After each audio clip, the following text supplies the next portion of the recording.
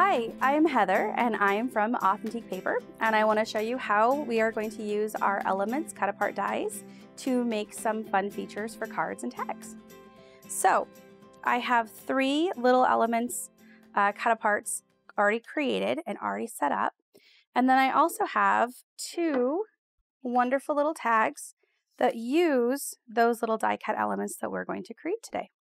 With most of our collections, we have an Elements die cut sheet, and these are really fun double-sided papers that all of the die cuts pop out, and these serve as our embellishments for all of our collections.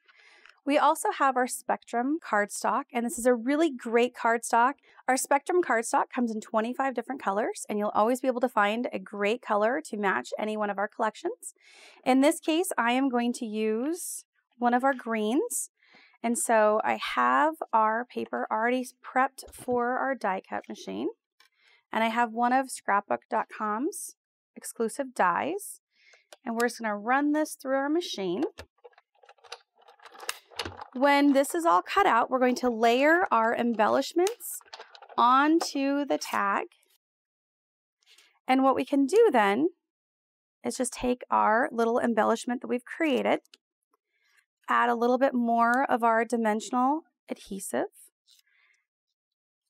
and then we can just stick that on top of our little tag, add a little bit of twine, and we have a really great project.